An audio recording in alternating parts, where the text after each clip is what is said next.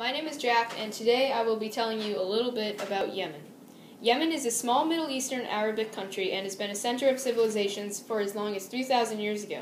For several hundreds of years, the area was a group of kingdoms and fell under Ethiopian rule and later under the Persian Empire.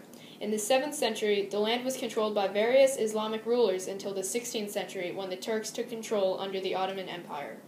In the 20th century, Yemen was divided into North and South Yemen. The South became a communist state in 1970, and North Yemen remained an independent state. The two countries were unified as the Republic of Yemen in 1990. Sana'a is the capital city. Yemen is roughly 528,000 kilometers in size, which is slightly larger than Wyoming. The general terrain is a narrow coastal plain backed by flat, topped hills and rugged mountains. Its interior is marked by desert slopes and fertile plains.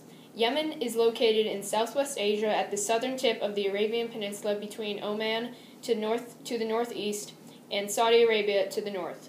Its location is very strategic since it links the Red Sea to the Indian Ocean via the Bab el-Mandeb Strait and is one of the most active and strategic shipping lanes in the world. Because of its thousands of years in existence and multicultural influence, Yemen culture and food share a direct link with its Middle Eastern neighbors. And since the climate is very similar in neighboring countries, fruits and vegetables and meats that are used in Old World recipes tend to mesh, and it's difficult to extract specific time and date of introductions of recipes.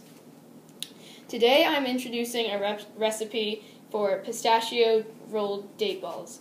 Both dates and pistachios are grown and harvested in Yemen and the surrounding Arab world. Dates are a fruit that grow on the leaves of date palm trees.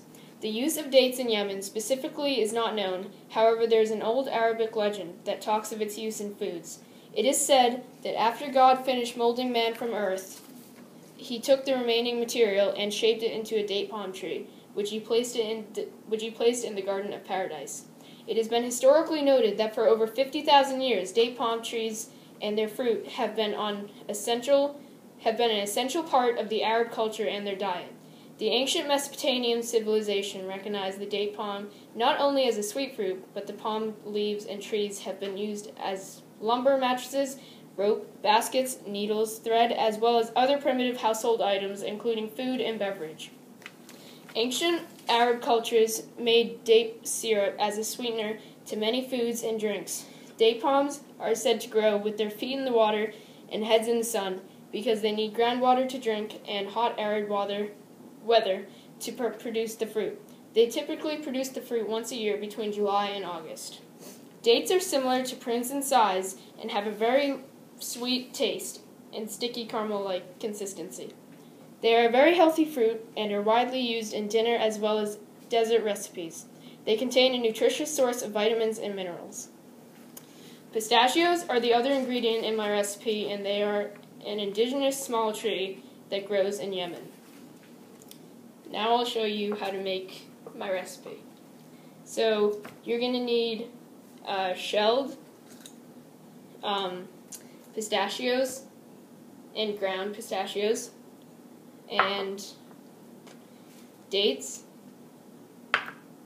and whole almonds.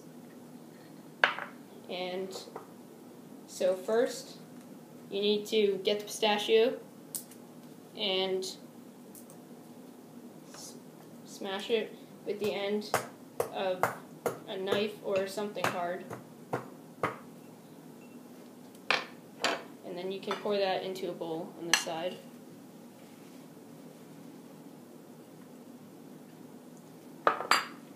Next, you take one of the dates and you open it up to the inside and you find the pit and you take it out and you put that in a bowl to the side. And then you need to turn the date inside out where it's all, you know when it's ready because it's all sticky on the inside. And then you form a little ball out of the date and stick an almond into the center where the pit was. Then continue to cover that up. Then you take the date and roll it in the pistachios until it is completely covered. And then you have date balls.